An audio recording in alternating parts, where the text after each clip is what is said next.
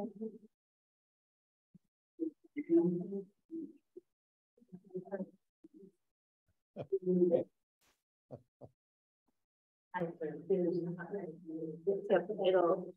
track you. If you can hide. Actually,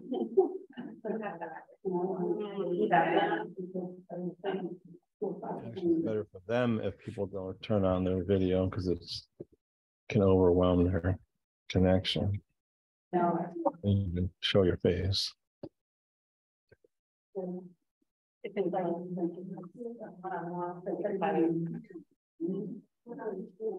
Whether or not.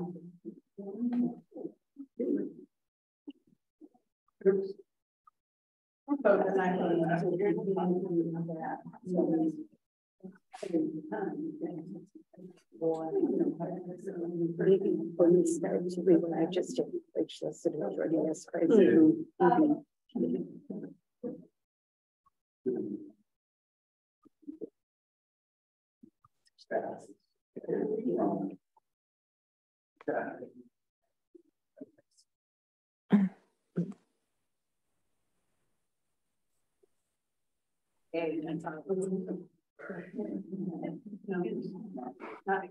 Hi, welcome everyone. If you're joining us by Zoom today, I'll ask you to mute your microphones, please, until the end, and I will try and watch the chats in case you have any questions during it that we can answer.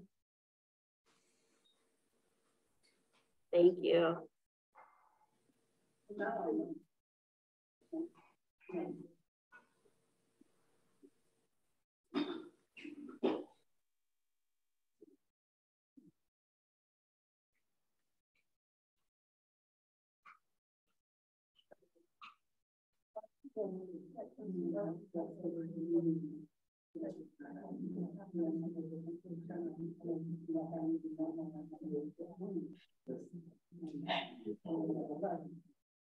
Okay.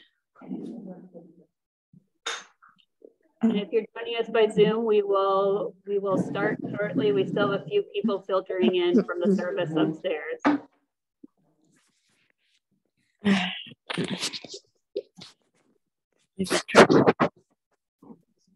Get in, but I see they're in now. So, okay. Well, it looks like we're in.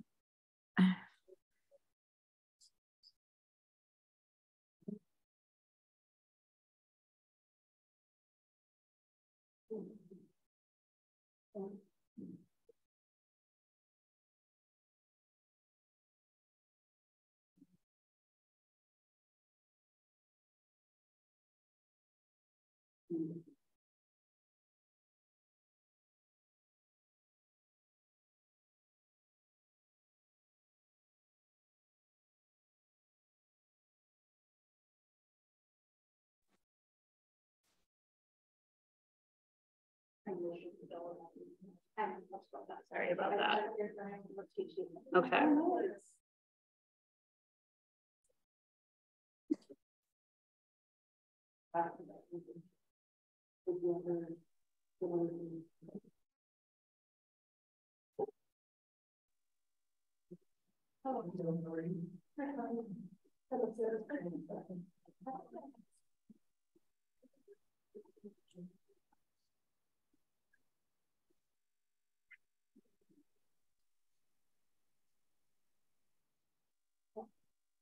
You want to give it 5? Anytime.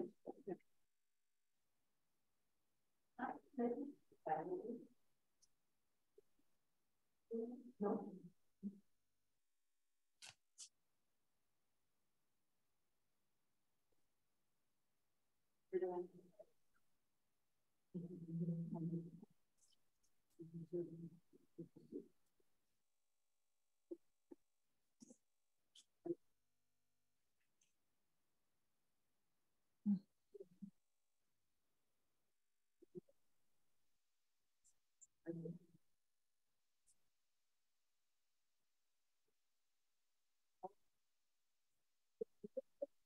Great, welcome everybody. Welcome to those joining us on Zoom as well. If you have your speaker on at home, or microphone on at home, if I can ask you to mute it, please. I'll be watching the chat, so you can type in any questions you have on it. Otherwise, we'd like to get started today. Welcome to the Third Sunday Forum. My name is Carrie Osby, and I'd like to introduce our speakers today. We have Erica Klein from Lutheran Social Services in Minnesota and Sarah Lichty from Zumbro Lutheran Church. They're here today to talk about their partnership to work with youth experiencing homelessness. Thank you. Thank you so much for having us. As Carrie mentioned, I'm the director of mission over at Zumbro Lutheran Church, and kind of over the course of the pandemic, we had the privilege of developing this partnership with LSS, and I'm delighted to be here today to introduce you to the resource center and things that are offered there. So, kind of pre-pandemic, how we got here, Lutheran Social Services has been kind of a long-term mission partner of ours, and as we began to embark on our renovation project, we started to think about how we could put aside some of the money raised specifically for mission and go deeper into our relationship with our mission partners. It took some time to discern where a need was and discovered that here in Rochester, there really are great supports for young people who are at risk of or experiencing homelessness. And homelessness in that population looks very different than it does in the older population. And so we worked with LSS, and I kind of traveled around to Mankato and Minneapolis and looked at some other programs and how they were operating, and we talked about what might work in our building. So as a part of our renovation, very good though. We were able to renovate one of the rooms in our space. We renovated our youth room into a room specifically for LSS. We added offices for staff there and upgraded the kitchen space. So they have a whole kitchen for cooking and serving meals. Our church is mostly in the facility, and we support the facility, encouraging and supporting the staff, and then the town, and my job specifically trying to engage our people in the community at large to engage with the resource center and share their time that they do that early. The program itself is specifically run by LSS and the things that they offer. So I'm going to hand it over to Erica and let her see what happens. Thanks, Sarah. Again, I'm Erica Klein. I'm the louder. Oh, okay. I'm the program manager for Lutheran Social Services, and I oversee our resource centers, street outreach, those type of programs. Getting into the resource center at large, what our hope is and desire is that we're a seed in a crack in the community where we can offer support and hope. Homelessness looks a lot different than the typical generic idea of what you think in Hollywood, where you're seeing a lot of camps and tents and people on church steps and things like that, especially with at-risk youth. At-risk youth, homelessness can look like couch hopping. It can look like having a job for a couple hours but nowhere to go after that, so they're at the landing or at the bus station. There aren't a lot of resources in Rochester, so we're hoping to really expand. I actually came, this is a little bit about me, I came from the Twin Cities. A lot more resources up there. So when I moved down here, I could see the need. The resource center being open now, it's a little bit of a slower start. So how it's being fulfilled currently is current clients. We're having our current clients come to the resource center and by word of mouth. Right now, we have a resource center open from Mondays 3 to 6 and Thursdays 1 to 6. We are hoping to increase those hours this year, but we're also in need of some supports and some help as well. As far as who we're targeting, when I say at-risk youth, we're talking between 16 to 24. So this is the age group that we're primarily working with. Does anybody have any questions so far?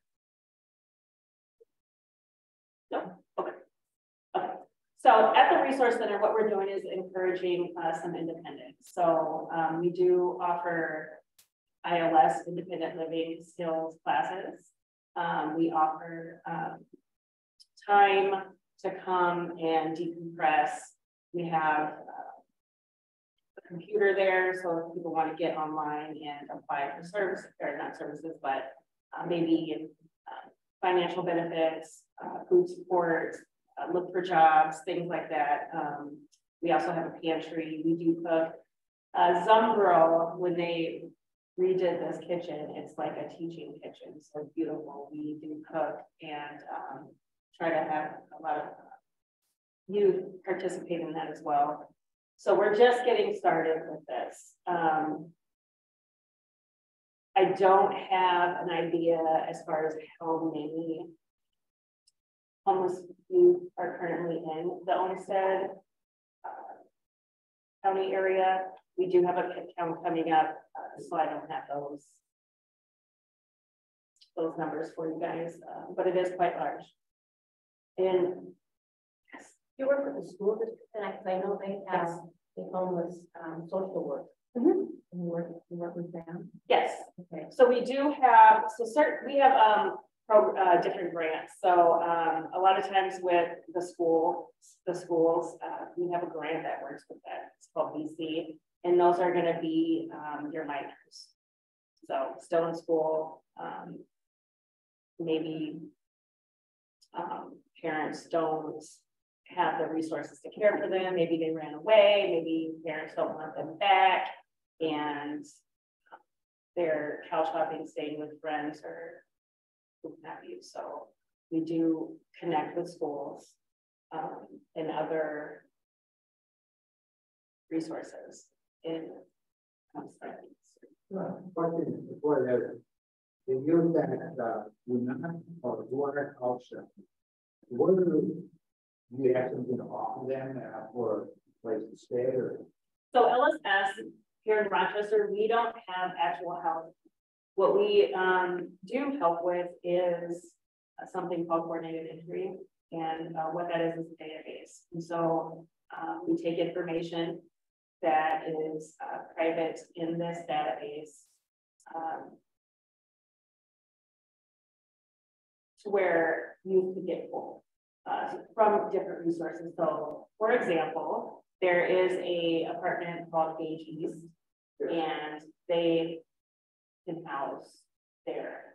We also help trying to find housing, maybe private landlords that has a room for rent, and we have a 19-year-old that has no leasing credit or maybe no credit at all.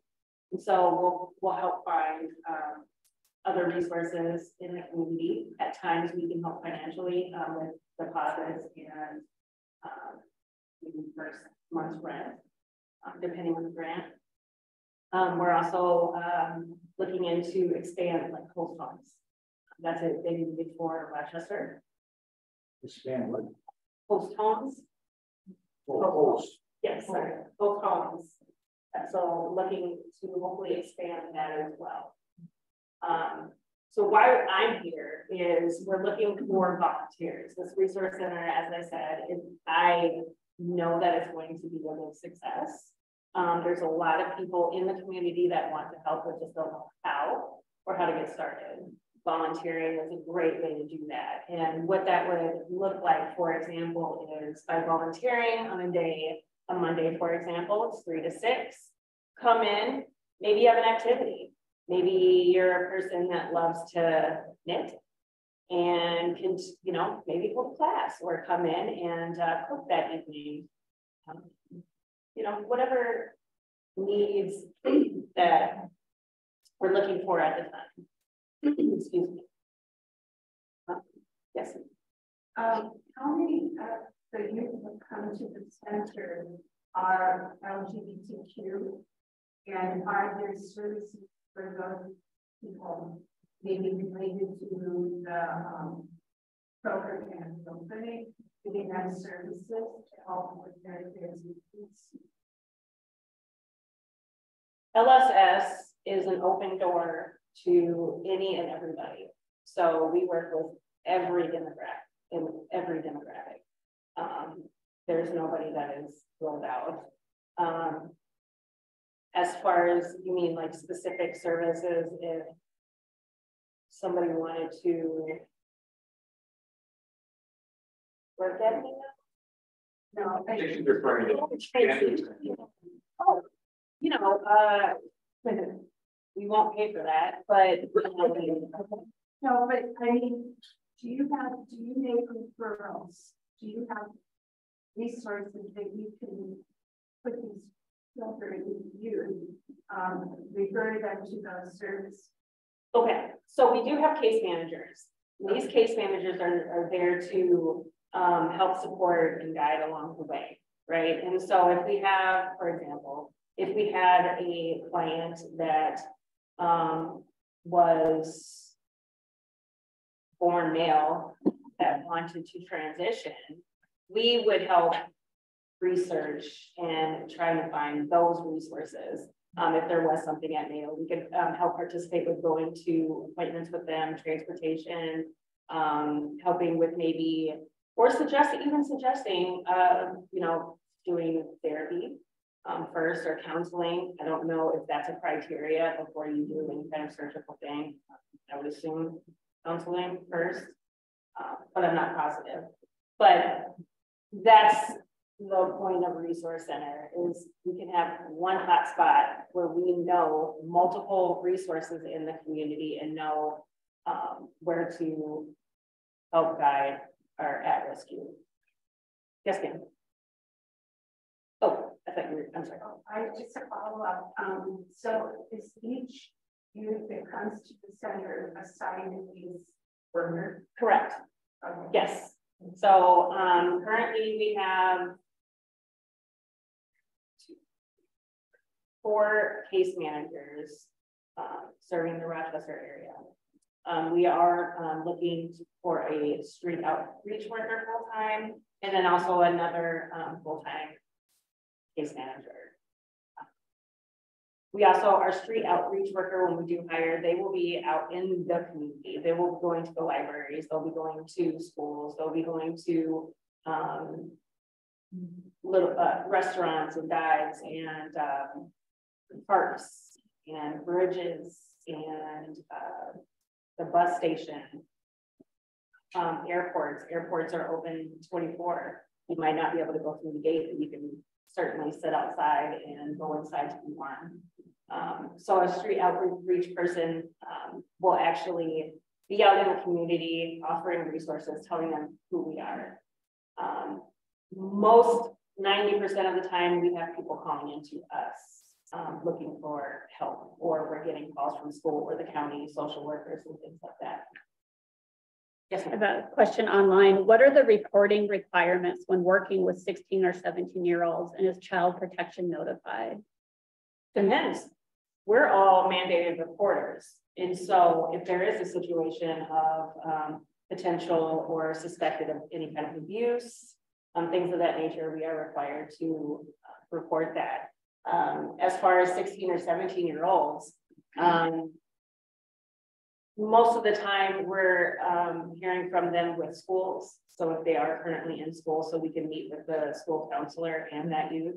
If there's no reason to call child protection, no. Oftentimes, maybe the youth has been kicked out, and so parent doesn't want anything to do with them, or there was a fight, or it was a runaway, you know, things of that nature. So we don't primarily just talk to a 16-year-old and immediately call the police. Oh, yes, sir. You suggested someone could come in and cook. How do you find out what your kitchen looks like? How do I find out what they might like to eat? How many people might be there? Well, speak to that for a minute? Yeah, sure. So never know how many people's going to be there on any given day. You know, you walk in at 2:30 and it could be snowing and you're expecting one person to show up, or maybe 0, and then all of a sudden there's 10. So there's no appointment to be set. It's you know, you can just pump. Our hours are open to everybody. You bring the groceries. Yes. Are there plates there? Oh, yes. Silverware? Yes, sir. Do I need to come in and find out what's there or know what's there? No, sir. So, This, I just want to know what's there. we do have a full kitchen, so we do have all of the necessities to cook. We also do have food, so we do have a pantry. So, and so normally what we would typically do is the night that we're cooking, we go out for the case managers and get the ingredients to cook whatever meal that night. So, for example, last Thursday, I experimented with something called egg roll, I believe it's called. Never did it before. Did that, it was interesting. But we try to have an idea of what we're going to cook each evening. As far as what you like, they're young people. If they're hungry, they eat. So, yes. I would just be happy to share our experience. One of the fortunate things that our youth minister Jen Brother and I, is we were able to teach a class together, independent living students class, and we just planned a simple chicken fajita meal, something that you can make for an unknown, you know, it's easy to assemble. And it was interesting. I think we had the term class stuck in our head, but you, like you said, you don't have to come up, and it's more just like a family cooking experience to be able to hang out with you, get to know them, listen to their story, encourage them to participate. You know, I had one youth who was excellent at shopping. She did all the prepping, and we had another youth, you know, assigning them with the rice cooking, and it was just kind of like hanging out with your kids at home and with them and giving them that experience and that encouragement, sharing a meal with them. And it was super fun. And once I learned to like take my expectation from, oh, we're going to teach them something fun, we're just going to hang out and see things that I have that experience there with that. So we provided all the groceries, and it was fun. Something quick, something budget friendly, relatively easy to learn how to do, and then you know you either increase or decrease as you need to. One of the things, just to expand on that real quick, is you know, if you come in, keep in mind that some of these young people have had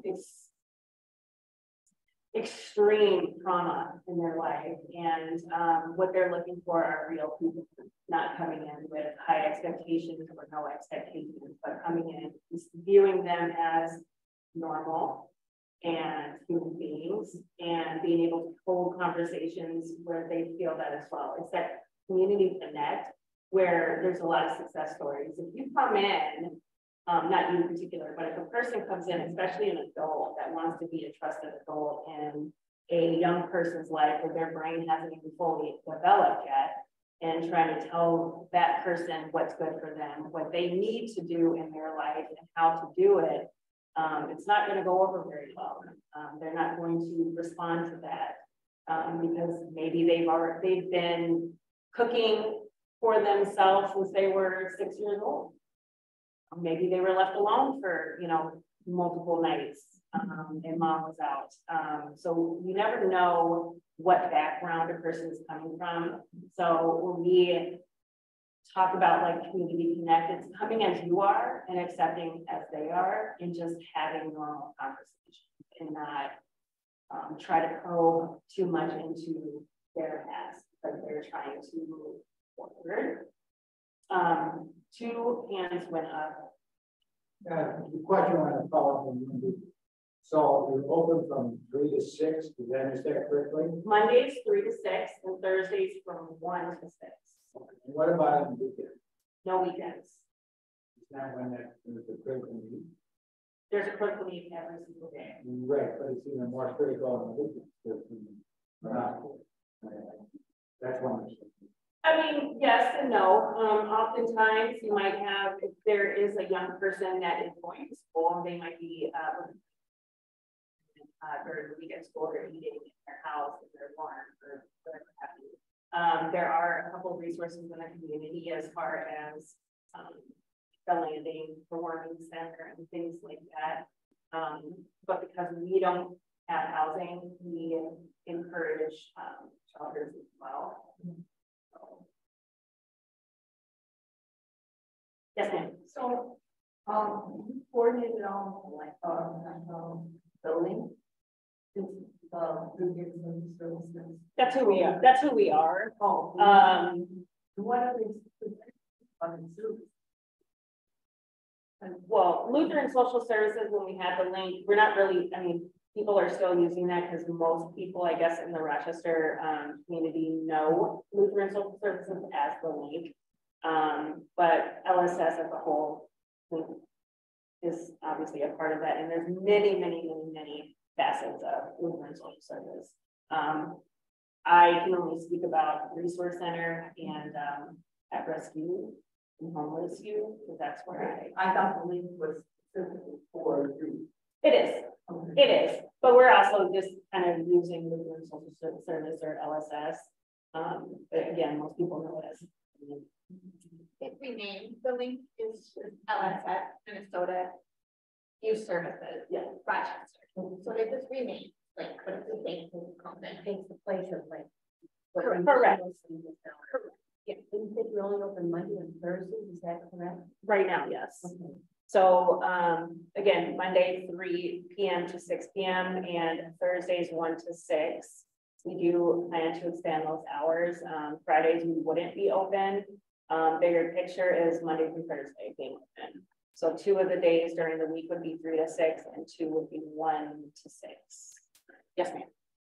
Can you walk us through, like, 3 o'clock on a Monday, a youth shows up, let's say, who's LGBTQIA, who came out of their parents the night before, and they were, or the morning before, and they're now being kicked out of their house. Just what happens at that point? Like, they get a case manager assigned, they get a case created, and then what happens at 6 p.m. when your center closes? Well, before you answer, it's broken up when it's not a microphone. So can I just repeat the question if that's okay? So everyone at home can hear, sorry. That the question was, what happens when someone who is identified as LGBTQIA has been kicked out of the house and goes and finds resources at the center? What would happen at 6 p.m. when it closes? well, case managers, we would do everything that we can. We have certain things that we try to do as far as getting to know who an individual has as a support in their life. So it might not be mom and dad, but they might have an aunt, a responsible aunt in the, in the city. So if the only issue for that person to be housed that night is transportation, is the distance, then we would help get that person to the city. We want to know when a person comes in is who are their supports? Immediate, mom, dad, step parents. Outside of that, we kind of go to schools, grandparents, cousins, aunts, things like that, and then friends. And so if there was a possibility, say, for example, I won't give any names just for privacy, but there is a just turned 17-year-old who is being housed by a community member that works at a school.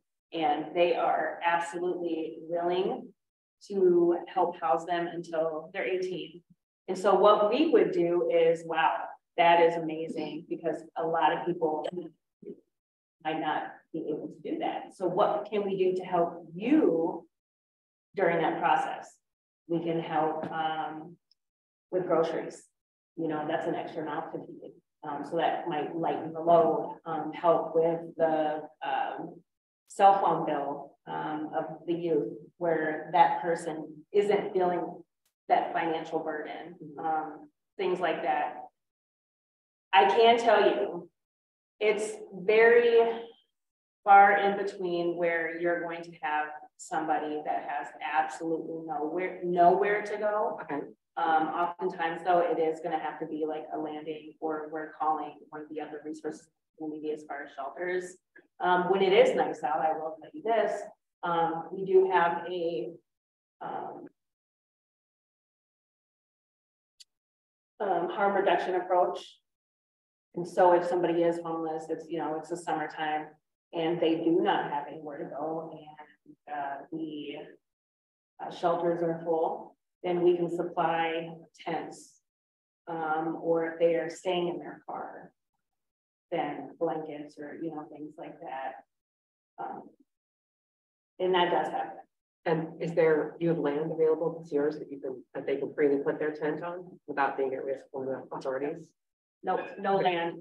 There really hasn't been an issue with that. Okay. You're gonna see that more in the city because there you are gonna see your encampments. What you guys aren't seeing out here, or what people in Rochester aren't seeing out here, is when you go to these parks, you go back into the woods, and that's where you're going to see a lot of encampments. You have to remember too, a lot of these youth are very resourceful. And so there are potentially going to be 17, 18, 19, 20, 21-year-olds that have been homeless and do not want to be housed. So there's that too. So how do we make sure that they're safe? How do we make sure they at least have their necessities? So it's all, you know, and this is actually a volunteer service for them, right? So we can't push anything, but it's okay, you're coming to us, you don't want to be housed at this place, you'd rather stay in your car. Well, what can we do to make that comfortable for you? Thank you. I'm a systems engineer, so I'm really, really curious about what physically happens when someone walks the door. So thank you. And again, need for host homes, you know. Yes, ma'am. That's actually my question. How do you? We are going to get to that when we do our volunteer training. We had a question on how do you get to be a host home? We'll go more into detail with that for those interested in volunteering into our volunteer training. But we do have, I don't know if you can hear me back there. Okay. I'll just give you a little snippet. There will be discussion on how to become licensed through LSS to be a host home. So all that good information will be there. And do you license both homes for under 18 as well as above 18? Correct. So under 18, I mean, in host homes, it's typically short, right? 21 days. And the county isn't involved in that 21 days, right? So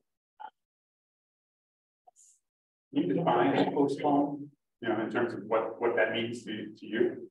Host home is people that have space in their homes, their apartment, their house, an extra room or a basement that temporarily a at-risk person can stay. And we would work with them. It's like, when I say temporary, this is kind of an emergency situation. There's nowhere for the 17-year-old to go or the 16-year-old to go. And we try to do what we can within those 21 days. And there's training for that too, and it's pretty extensive. That's why I didn't really want to get into it today. But there's a follow-up question online. Are law enforcement permitted on site if looking for a youth? Fantastic question.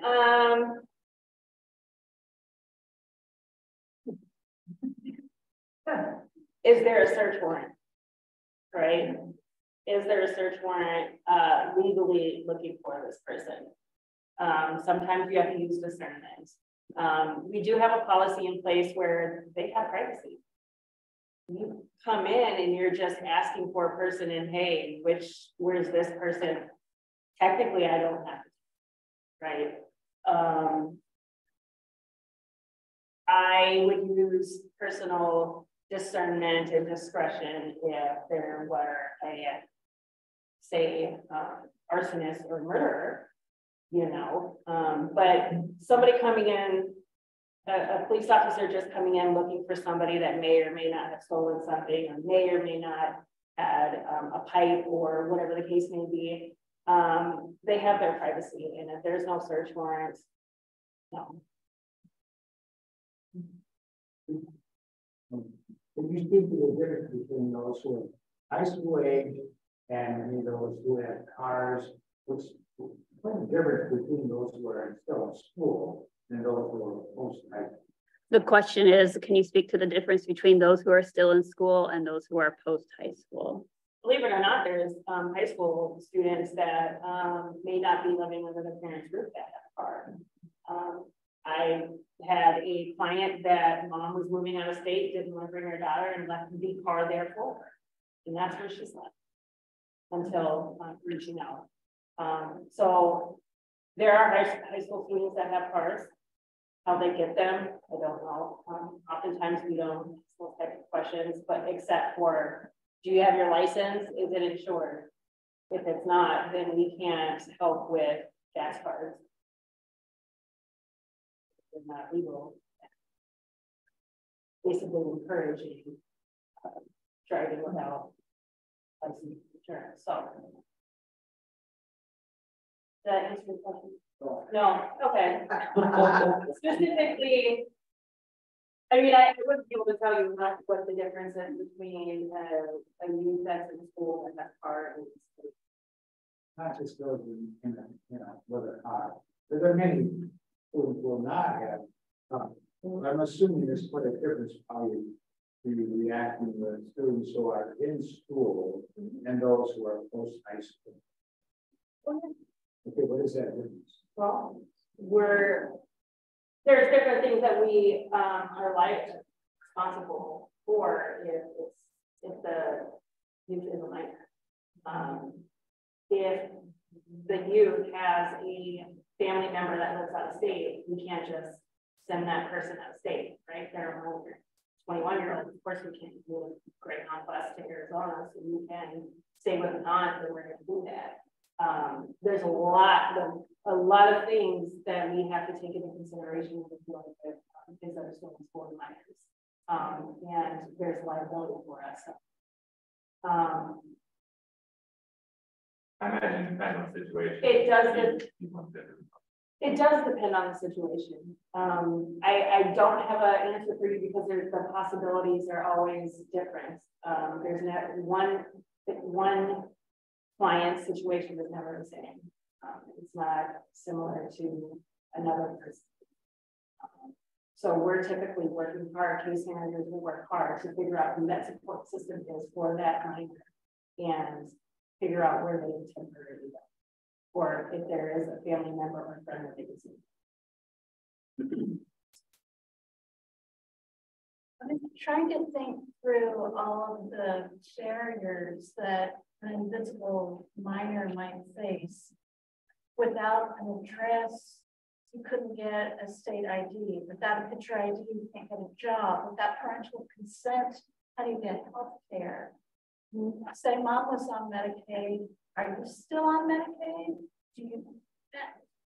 How do you help people like that? How do you help them become visible again? Well, sorry, the question is, how do you help people become visible again if they're invisible, specifically through legalities? Like if you don't have permission or you're too young, you don't have a photo ID, and how do you navigate the system when someone is younger than 18? Again, I think it's going to go back to our case managers. If we can help get IDs, we just have to figure out where birth certificates and social security numbers are, right? So parents have those, but not willing to give them up, where we might talk to county. We have programs that are based on prevention. We have victim services. There's always ways to get around things. It takes time. But again, we need to know what the supports are, right? Schools offer school IDs. So that's helpful. At 16, 17, the goal might be, I want to have my driver's license, and we can work on trying to get those things, getting jobs or part-time jobs, but primarily for those where their goals are, I want to finish high school. Well, let's make sure that we're getting you there. Do you have a computer? Do you have a stable place to live? Do you have Wi-Fi where you're at so you can do your homework? Okay, you don't want to go to school. Let's try a different education approach where you can do it online.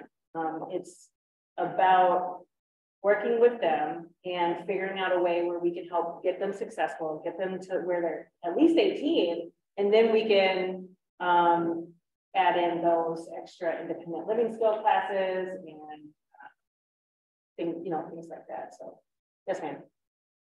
Do they use your address? Yes. And phone number? They don't. There are government phones, free phones, as part of a resource, but oftentimes we will buy a phone and help with that. So you can't use like the Zumbro Lutheran phone number or address as needed. We have another office.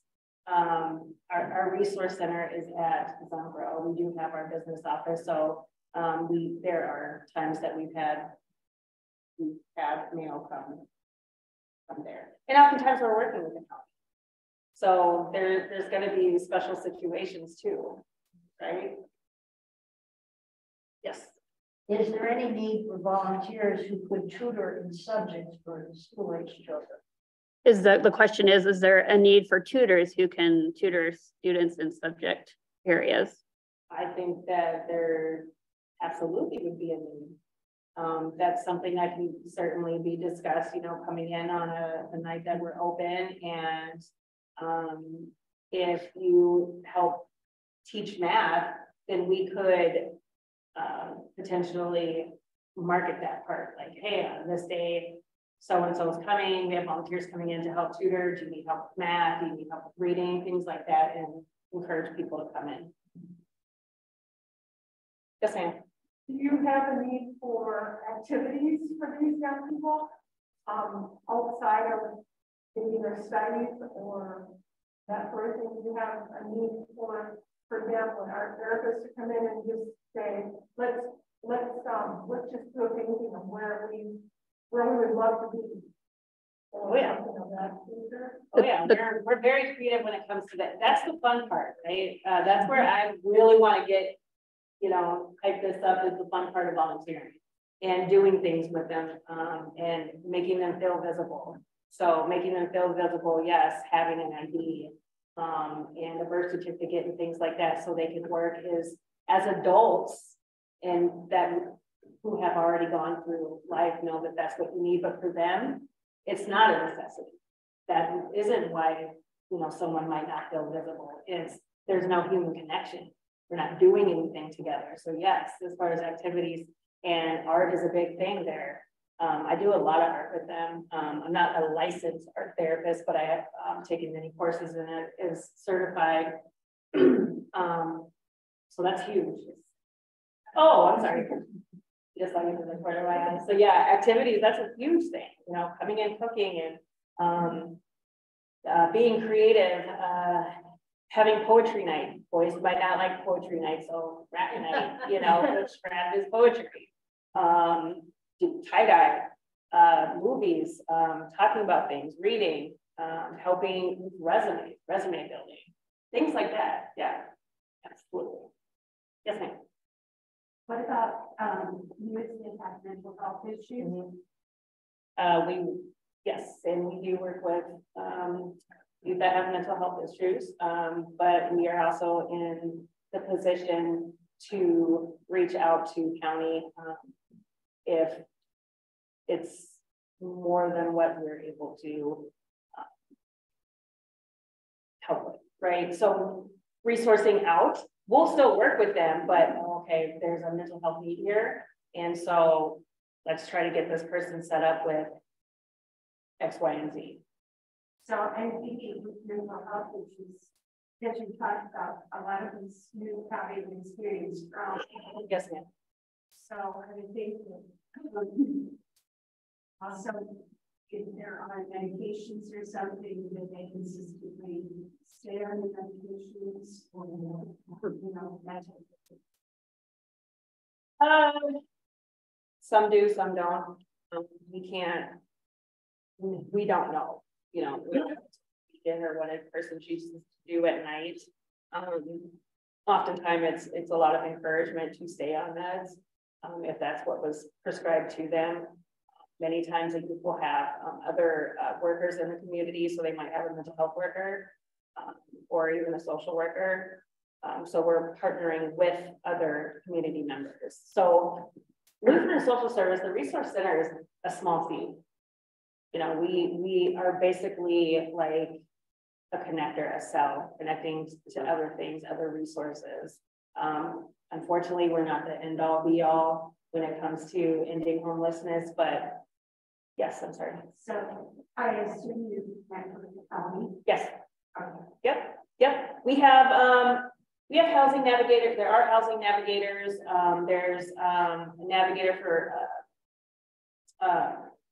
medical, right? Somebody needs MA or medical assistance, something like that. Who's over here? Yeah, or I think it was written health insurance. Yep. How do we get the patients? Right. So like the healthcare navigator. So we can help get them set up with medical assistance. Medical assistance will pay for that. They need a ride. We have Uber cards. We have bus cards. We often transport. So yes, ma'am. I'll do it. Besides word of mouth, how are you hearing about this opportunity? Social media platforms. So we do have Lutheran Social Services. We have our own Facebook. And this year we are starting to have two particular people post on there. Young people obviously are all over social media. We don't have all of them, but Facebook is a good avenue for us. And again, when I was speaking earlier about our street outreach worker, when we do hire for that, that person will be out in the community, going to different businesses and residences and things like that to share this information. Yes, ma'am. My question was, well, if you would have any need for someone to share, it's kind of like some mixed rehab counseling information and mixed engineering information, which is from my field. For instance, all these children are experiencing trauma, but is there any general class being conducted with kids about what trauma does to the brain and how it rewires the brain, so that they know that what they're experiencing personally is an absolute rational human adaptive response to an environmental stimuli, as opposed to something that's wrong with them or something that they're being stigmatized about. Because I feel like our culture is super in love with, I don't know, kind of attacking anyone who's down and hitting them really hard, unfortunately. And I just don't want anyone there carrying, obviously you wouldn't there, if possible, carrying an idea in their head that there was something specifically wrong with them, as opposed to they actually had a really, really healthy response and not knowing where they were going to sleep for a month. And that's where we have our like person-centered approach with. Okay. Our case managers are extremely well versed in understanding that a typical reaction or behavioral reaction might look different, maybe for somebody that hasn't been traumatized in some sort of way or had some sort of traumatic event happen in their life. So we have a lot of trainings to how to combat certain things, but we're not psychologists. There's a lot of things that we're not obviously diagnosing. Right. We're not going to encourage, hey, you need to be put on meds. That's not what this is, right? So we don't have any classes per se. Okay. Would that something you'd be open to? Could like, be that like I'd love to come in and say, hey, just generally, FYI, this is what trauma does to the brain.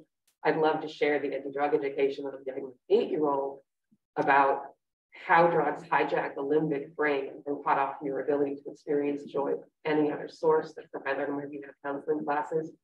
I'm not a professor in those areas, nor am I a doctor, so it wouldn't be a matter of, oh, this is what you're experiencing. But I feel like people might approach drugs differently if they knew what's really going on.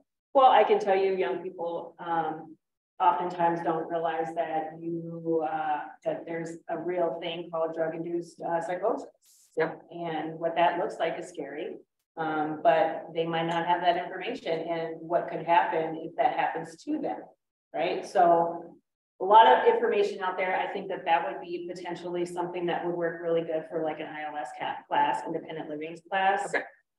because there will help teach with like budgets and how to grocery shop and your rights as a leasee, things like that. A lot of different things as far as being independent.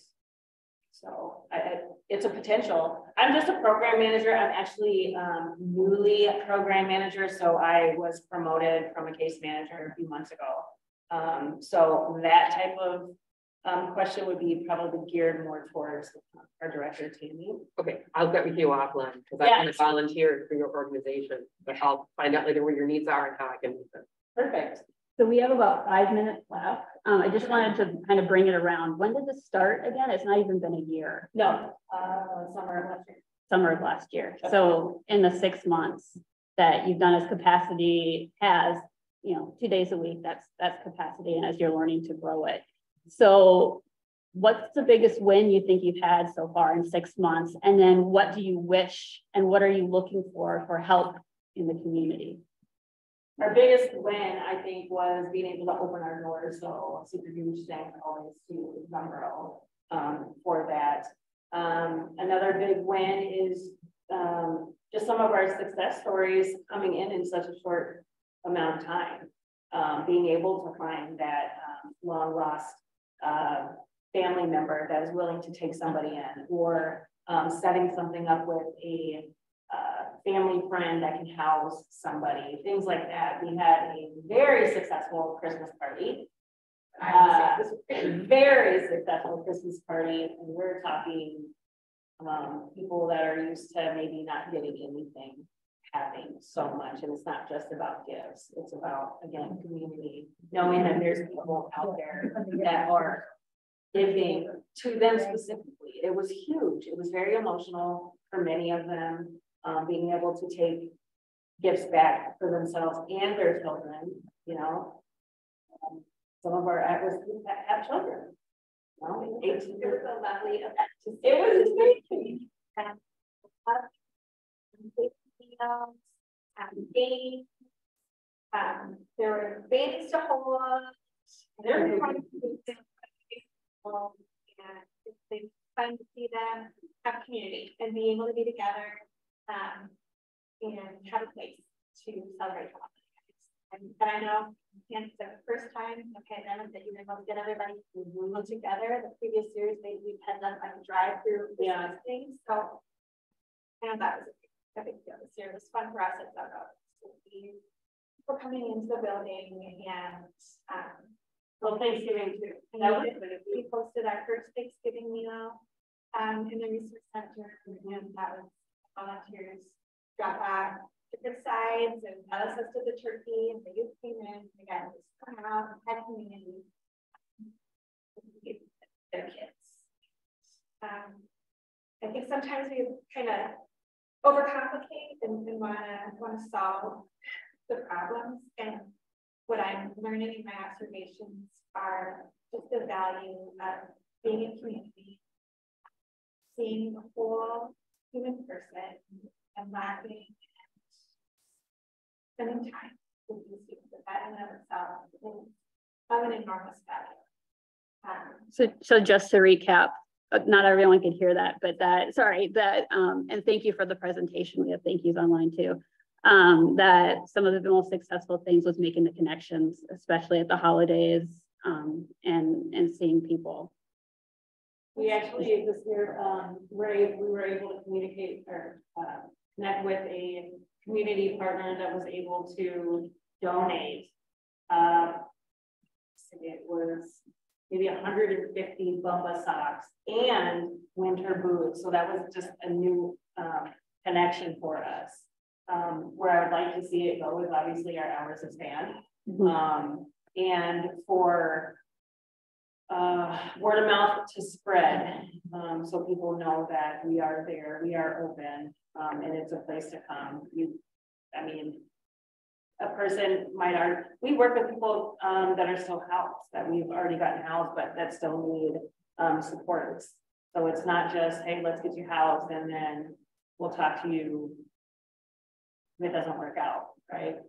So can people after this presentation talk to you about volunteer opportunities? And do you have like online through Zumbro Lutheran or Lutheran Social Services ways to connect and sign up to help? We have a volunteer training scheduled for Monday, February starting at 6:30. We'll begin the resource centers. You can go to the Zumbro website and find the registration link for that event. Is also on the Facebook page. I don't think it's over quite yet. So on February 6th.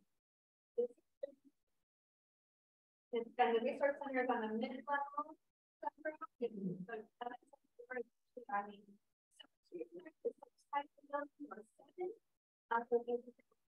Door 8 on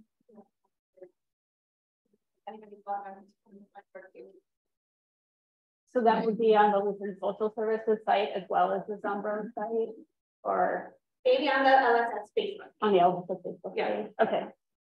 Yes, it might be a good idea if we could give a written account of that opportunity and give it to our office so that can be put in our bulletin or in our newsletter. Yeah, I would love volunteer opportunity.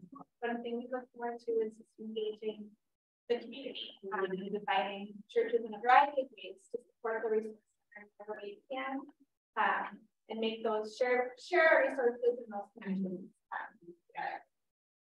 I don't know if your program is aware, but we have a thrift shop here at the Lichty building. We also offer a Saturday meal, and there's no age limit on that, so they're welcome to come for a free lunch at noon. If they come before noon, there's a little snack before, but they're certainly welcome to play for the Saturday meal. Since you go off the weekend, I appreciate that. Thank you so much. Yeah, that wasn't in our. We also have scholarships for our childcare. Yes. Hey, yeah, this is good things. Workers.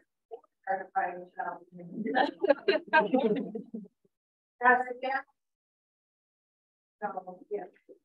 And they do offer education to become a childcare worker. So our board of children will supply finances for you to become educated in early childhood. Oh, let's connect on that. What about? I would say contact our director, Tanya, and we'll give you the information. But she is looking for people to start out and to start out as aid. And then we have a program that said we would pay for their education, staying with us. And we've had about 3 of them now that have gone up in their classification from A to the next level as a Pride Childcare. That's wonderful. Wow. So that would be a great opportunity for both organizations to fulfill their needs. And the Saturday room dinner is also definitely give the fellowship. The fellowship together. Sure. Yes. So it's not just being I don't know for sure, but I think they're still sitting around the tables, right? Family style. Yeah. So it's not like you come in and like a cafeteria or something, and so it fosters community. It is a seated meal, and I'm very, very, very big on that. It's not a rule that I have, but if I'm there, I really want our young people to not be on their phones. I want them to engage in that family style. So I'm very big on that. Like, we're not going to have phones at the table while we're eating. We're going to, talk and yes. Is there an age limit? Question is there an age limit? How young can you be? For 18 and Initial training is for 18 and older for for volunteering it. Up to 101. Oh, that was a joke. I don't.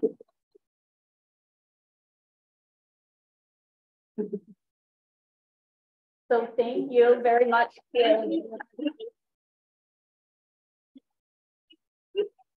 Volunteer training on the sick. A lot of your questions will be answered, and I know that a lot of you guys really want to know about the homeless population and maybe how to stop it, what we can do and things like that. I didn't have enough time to really go into a lot of it, but much more information will be available on February 6th if you're interested. Thank you. And then one quick, we have a table at the back. If Kathy. Thank you. All right.